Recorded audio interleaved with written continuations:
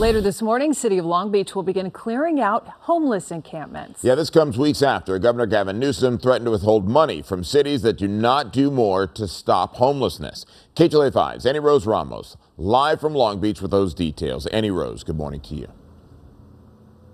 Hey guys, good morning to you both. These are areas that have been described by the city as problem encampments. And what that means is that these encampments are blocking areas to public spaces like the one you see behind me. We're at the main library here in Long Beach. Now, we've already seen signs going up in some local city parks, one actually a couple blocks from where I'm standing. But where we are right here at the library, we've driven around the entire block.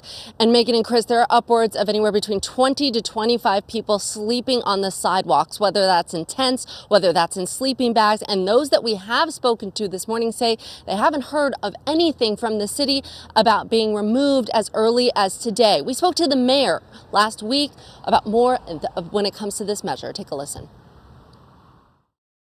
This is only in the most extreme circumstances. These are when chronic encampments in our parks, our beaches, and libraries are really a threat to public health or accessibility, is when we can leverage these new tools. But let's be very clear. This is not a solution to homelessness. There are no shortcuts. We have to place a real focus and maintain our focus on root causes. All right, in this memo released by Long Beach officials last week, the city explaining what they're calling a human-centered approach involving Long Beach police taking a more proactive role. Police officers will be able to decide whether to enforce rules against camping or sleeping in public places. The memo says if someone's only violation is breaking the rules against camping, their citation or arrest will likely be referred to city departments like Health and Human Services. But if a homeless person has committed additional crimes, their citations and arrests will be handled according to local, state, and federal law. The city focusing on priority areas like public parks, libraries, and beach areas, including Billie Jean King Main Library, where I'm standing, Lincoln Park, and also Gumbinar Park, all on that priority list. Now, we spoke to residents and those experiencing homelessness about this new approach. It's about time.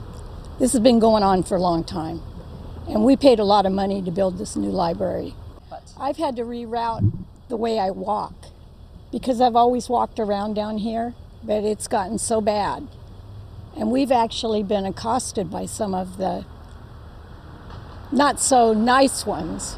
You know, I apply by the rules all the time and try to do what's right.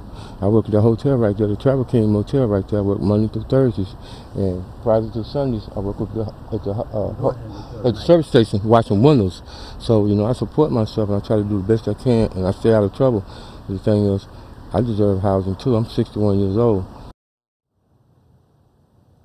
All right, these are those signs I was talking about. They're posted in Gumbinar Park, just a few blocks from where I'm standing. The city's crackdown coming more than a month after Governor Gavin Newsom issued an executive order directing state agencies to clear encampments from state property and urging counties and cities to do the same.